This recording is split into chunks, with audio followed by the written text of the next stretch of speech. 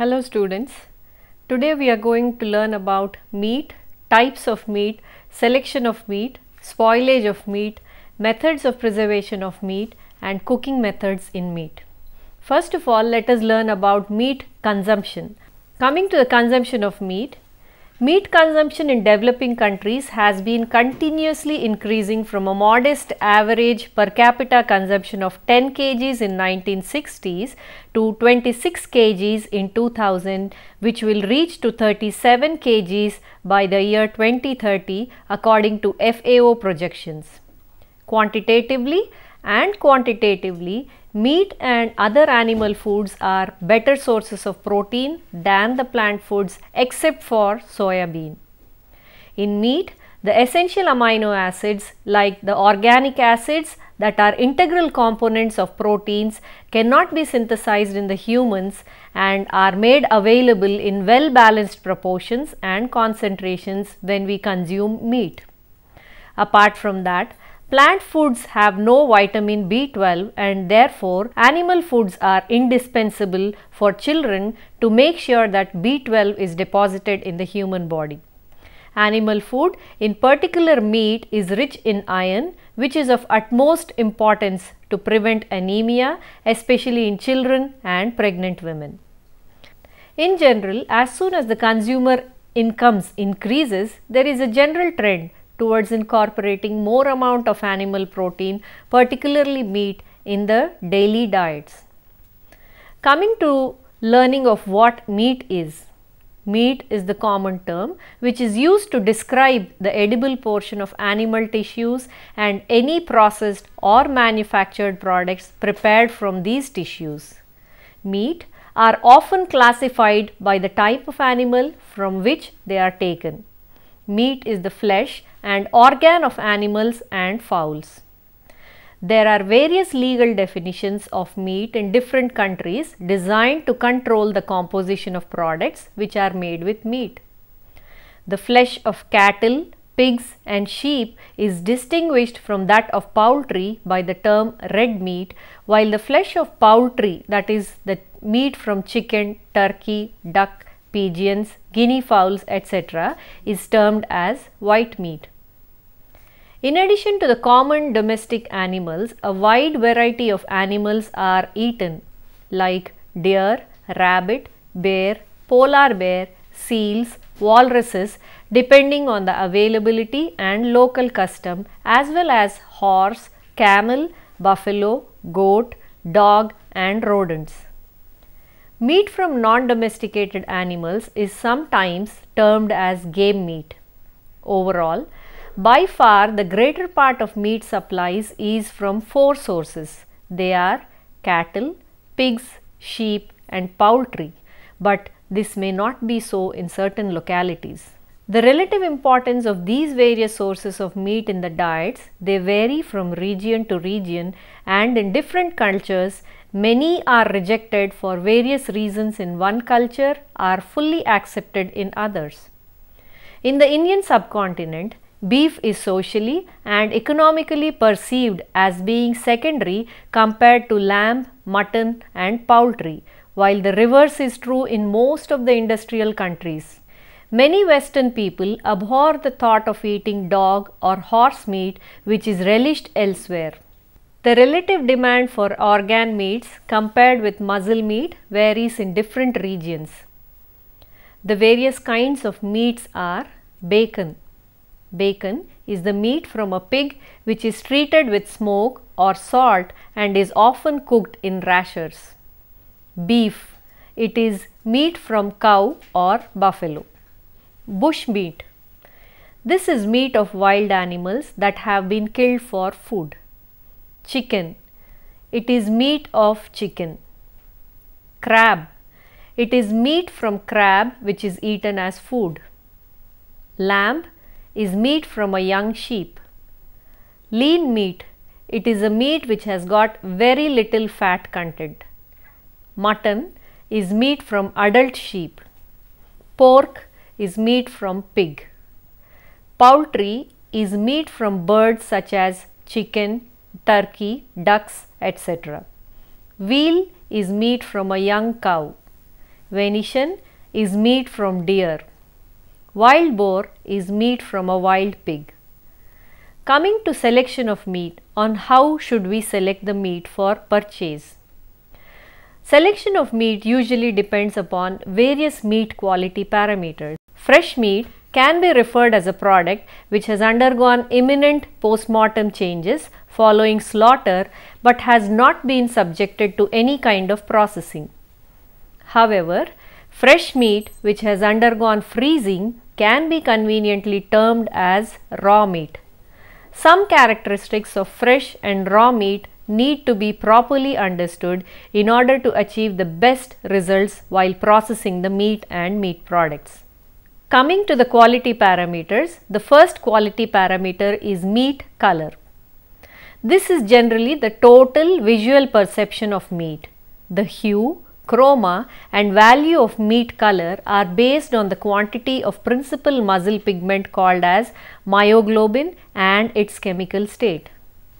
Meat color generally varies with species, sex, age and even among different muscles of the same species. Myoglobin content of more active species and muscles is higher than the passive ones. Typical color of meat from various species is generally different with different animals. Usually, mutton and chevron are light to dark red in color. Pork is generally greyish pink in color. Poultry is grey-white to dull red in color. Buffalo meat and beef is cherry red in color. As the time of meat purchase, brown color is usually associated by the consumers with meat that has been stored for long, although it is not always true. In order to prevent the formation of brown color, fresh meat is usually packed in films with very good oxygen transmission rate. Coming to the second quality parameter of meat, that is water holding capacity. Water constitutes about 76% of fresh meat. The capacity of meat to retain its water during the application of physical forces is known as water holding capacity. This property of meat has a special significance because it contributes to juiciness of cooked meat besides influencing the texture and color. Coming to the next quality parameter of meat, that is marbling. Marbling refers to the intramuscular fat which can be visibly detected when the muscle surface is cut. During thermal processing, moderately marbled meat yields a juicy and flavorful product, whereas too little marbling yields a dry and flavorless product. Excess marbling neither enhances the eating satisfaction nor desired in a fat conscious society. Coming to the next quality parameter, that is quantum of connective tissue. The amount of connective tissue in meat has a direct bearing on its textural characteristics. The quantum of connective tissue per unit muscle does not increase with age and is not responsible for tough meat of older animals. Fresh meat having a high water holding capacity shows good firmness and tight structure.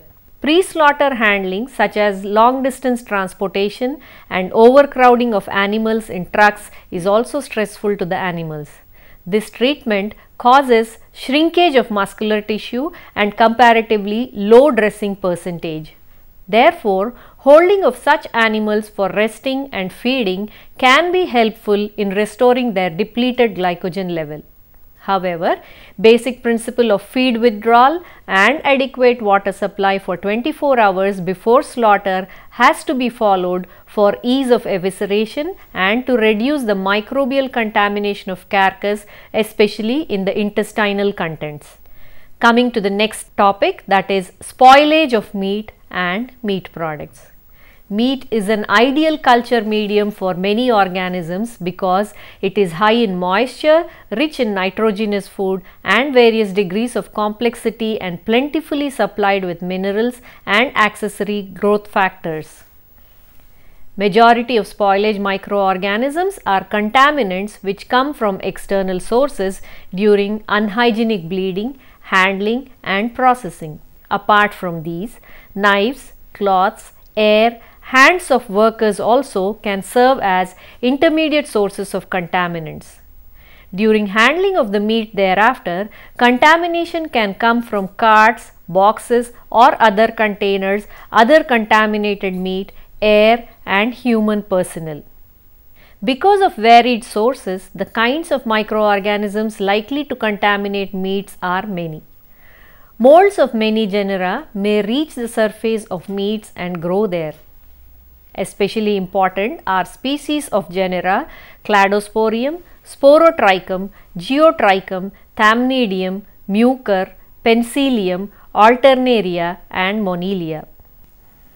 Looking at the general types of spoilage of meat and meat products, let us look into different kinds of spoilages which we can see and perceive.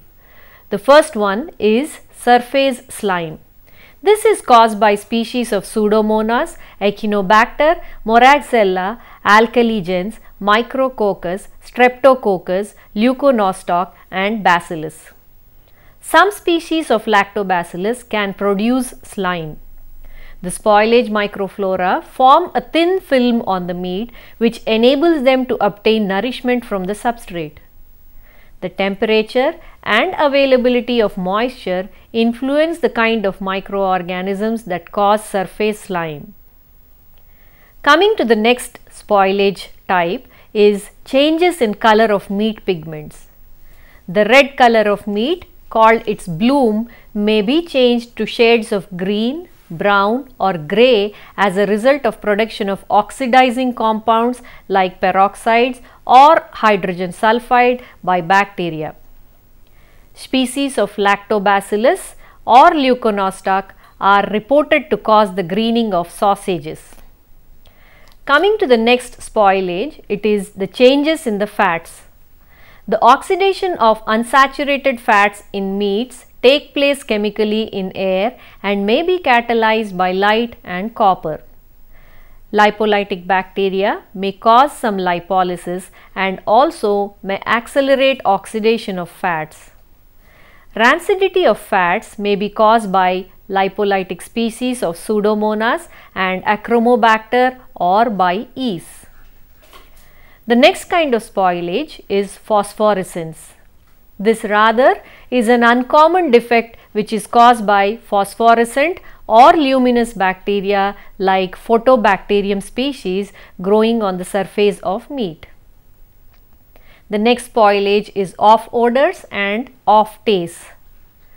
Taints or undesirable odors and tastes which appear in meat as a result of growth of bacteria on the surface often are evident before other signs of spoilage.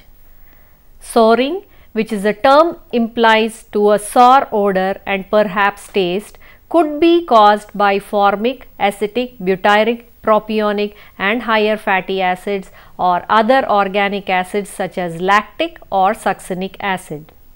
Souring in meat can result from action of the meat's own enzymes during aging or ripening. Anaerobic production of fatty acids or lactic acid by bacterial action or proteolysis without putrefaction caused by facultative or anaerobic bacteria, and sometimes it is called as stinking sour fermentation. The last kind of spoilage is putrefaction. True putrefaction is the anaerobic decomposition of protein with the production of foul smelling compounds such as hydrogen, sulfide, mercaptans, indole, scatol, ammonia and amines. It usually is caused by species of Clostridium, but facultative bacteria may cause putrefaction or assist in its production. Generally, members of the genera Pseudomonas, Proteus, Clostridium and Alkaligens cause putrefaction in meat and meat products. The putrefaction caused by Clostridia is usually accompanied by gas formation. So, after seeing the spoilage in meat, it is very important to learn about various methods of meat preservation. Now, let us look into various methods of meat preservation. Meat, as you know now, is a highly perishable commodity due to nearly neutral pH and high moisture content, which is rich in nutrients. Various methods employed to prolong the shelf life of meat are chilling, refrigeration, freezing, curing, smoking, thermal processing, canning, dehydration and irradiation. Coming to each one of these, first let us look into chilling and refrigeration.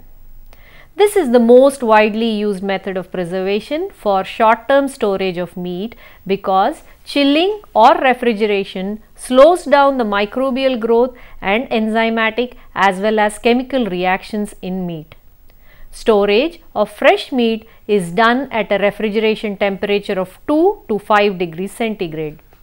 Fresh meat is maintained in good condition for a period of 5 to 7 days at a refrigerated temperature of 4 plus or minus 1 degree centigrade. Processed meat products are also stored under refrigeration till these are finally consumed. These meat products are less perishable as compared to the fresh meat. The refrigerated shelf life of these products depend on the processing steps followed in each of the meat product. The second type of preservation of meat is freezing. Freezing is a method of choice for long-term preservation of meat. It stops the microbial growth and retards the action of enzymes.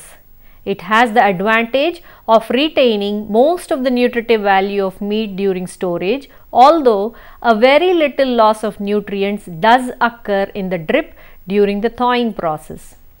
Since drip is not possible in cooked meat products, proper freezing conditions result in retention of most of the nutritional and sensory properties. It is utmost important to wrap fresh meat in suitable packaging film before freezing, otherwise meat undergoes freezer burn. This abnormal condition occurs due to progressive surface dehydration resulting in concentration of meat pigments on the surface. This discoloration in frozen meat due to sublimations of ice crystals is irreversible condition. On cooking, freezer burn meat is quite tough and lacks juiciness. Coming to the third method of preservation of meat, that is curing. Preservation of meat by heavy salting is an age-old practice. It was applied as a thumb rule because refrigeration facilities were not available in the good olden days. Later, curing by common salt and sodium nitrite resulted in comparatively improved products. These days, mild curing of meat products is practiced mainly for specific flavor and color development and preservative effects of curing ingredients, which is an added advantage. Sodium chloride, sodium nitrite, sodium nitrate and sugar are the main curing ingredients. Nitrates and nitrites at permitted levels of 500 ppm and 200 ppm respectively act as preservatives by inhibiting the growth of bacteria, especially Clostridium botulinum. These chemicals also retard the development of rancidity. Traditionally, curing of meat is limited to pork and beef. The next method of preservation is smoking. Meat smoking was known to man as an aid in preservation for a long time, although its chemical basis was a mystery. It is now well known that smoke contains a large number of wood degradation products such as aldehydes, ketones, organic acids, phenols, etc., which exert a bacteriostatic effect besides imparting characteristic smoky flavor. Preservation of smoked meat is also due to surface dehydration, lowering of surface pH and antioxidant property of smoke constituents. Curing and smoking of meat are closely interrelated, and these days curing is usually followed by smoking.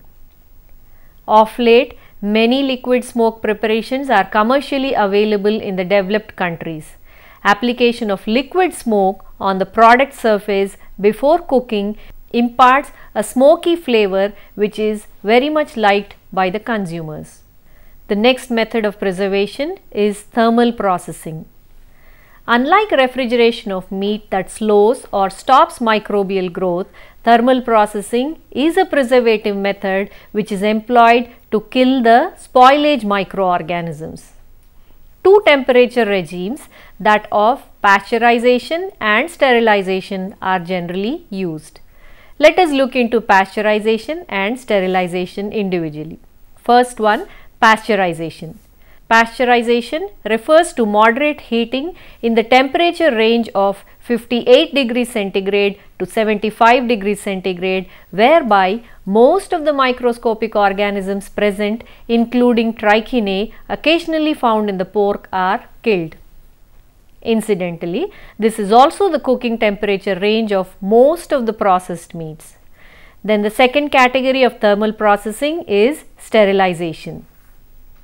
Sterilization refers to severe heating at temperatures above 100 degrees centigrade, whereby all spoilage microorganisms in meat are killed or their microbial cells are damaged beyond repair.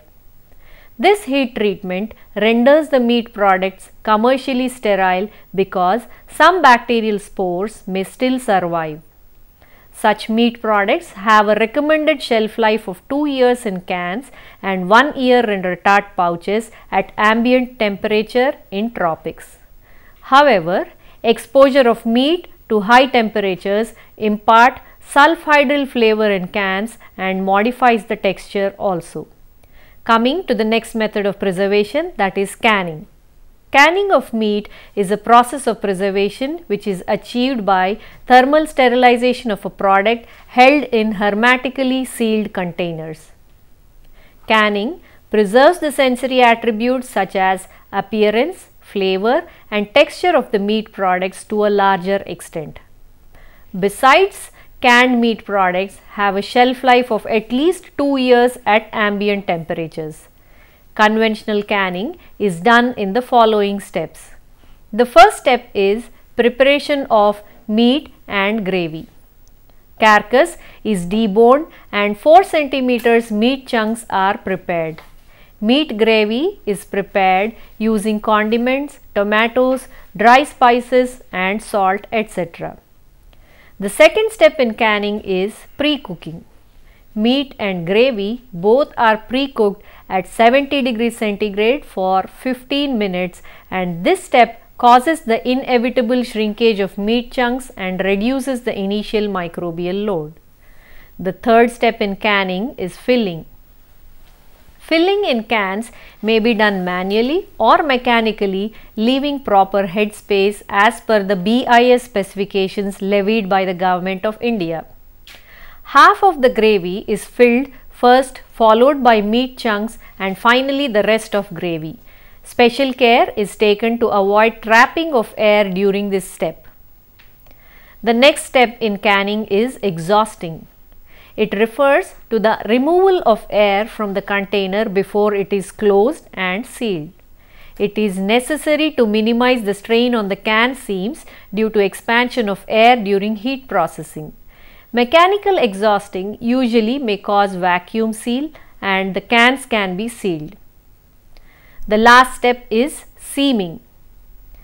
This is usually done by a double seamer machine. Then the next step is retorting or thermal processing. The product is subjected to high temperature under pressure for sufficient duration to achieve commercial sterility. After retorting, cooling is a very essential step. Retorting is always followed by very fast cooling up to 30 to 40 degrees centigrade to give a shock to the thermophilic bacteria. Finally, the cans should be stored in a cool, dry place, preferably at a temperature of about 20 degrees centigrade. The next method of preservation is dehydration. Removal of water from meat concentrates the water soluble nutrients, making them unavailable for microorganisms. The extent of availability of water to microbial cell is usually expressed as water activity. Dehydration lowers the water activity considerably to prevent the growth of spoilage organisms. Sun drying of meat chunks as a means of preservation was practiced even in ancient days, but rehydration of such meat chunks used to be very limited. Mechanical drying process involves the passage of hot air with controlled humidity, but here also there is difficulty in rehydration. We have another method, that is freeze drying of meat, which is a satisfactory process of dehydration preservation due to better reconstitution properties, nutritive value and acceptability. Freeze drying involves the removal of water from the food by sublimation from the frozen state to vapor state by keeping it under vacuum and giving a low heat treatment. The next method of preservation is irradiation. Radiation is the emission and propagation of energy in the material medium. Electromagnetic radiations are in the form of continuous waves, and these are capable of ionizing molecules in their path. These radiations can destroy the microorganisms by fragmenting their DNA molecules and causing ionization of inherent water within microorganisms. Since microbial destruction of foods take place without significantly raising the temperature of food, irradiation is most of the times referred to as cold sterilization. In addition to the above methods mentioned, there are many chemicals which prevent microbial growth in foods, which act as preservatives. Several organic acids have been generally recognized as safe for use as chemical preservatives. Some of them are citric acid, propionic acid, benzoic acid, sorbic acid and their salts, which are effective mold inhibitors. Acetic acid and lactic acid prevent bacterial growth, whereas sorbate and acetate are capable of arresting the growth of yeast in foods. Then we have the last method, which is called as hurdle concept. Intermediate moisture meat products mostly depend on lower moisture content and consequent decrease in water activity for their shelf life.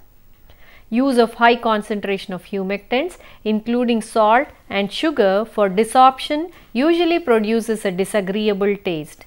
This is true for Indian palate also. Leisesner and Rodel in 1976 coined the term hurdles for parameters like chilling, heating, pH reduction, low water activity, enhanced pH, use of preservatives and competitive microflora. Use of these hurdles or combination of preservation techniques in a balanced and judicious manner was named as hurdle concept and later the hurdle technology. It usually does not allow a single parameter to affect the product characteristics drastically. Therefore, hurdle technology based meat products provide a desirable taste, juiciness, texture and safety. The last topic is cooking methods. Meat can be cooked by moist heat or dry heat methods. We have different kinds of moist heat cooking methods such as braising, boiling, pressure cooking and stewing. Moist heat cooking methods are used for parts of animal that are either low in fat or tough in musculature. Meat generally won't absorb water during moisture heat cooking, it will only exude water. The only thing that will make or keep meat moist is fat. Then we have the dry heat cooking methods such as barbecuing, broiling, grilling, pan frying, roasting and stir frying. Dry heat methods are usually used for cuts of meat that are tender or delicate. Tender cuts of meat do not require moisture and long slow cooking. Let us summarize the entire topic which we have seen today. First, let us see meat, which is defined as flesh of animals which is used as food. In practice, this definition is restricted to a few dozen of the 3000 mammalian species, but is often widened to include as well as musculature, organs such as liver, kidney, brains and other edible tissues. Meat is a nutritious, protein-rich food which is highly perishable and has a very short shelf life unless preservation methods are used. It is the first choice source of animal protein for many people all over the world. Consumption of meat is continuously increasing worldwide. Meat spoilage leads to development of off flavors, off odors. Often slime formation also is possible due to breakdown of valuable contents. Therefore, it is essential to control spoilage and preserve the meat. Proper handling, pre-treatment, preservation techniques can improve the quality of meat and meat products and increase the shelf life of meat. Thank you.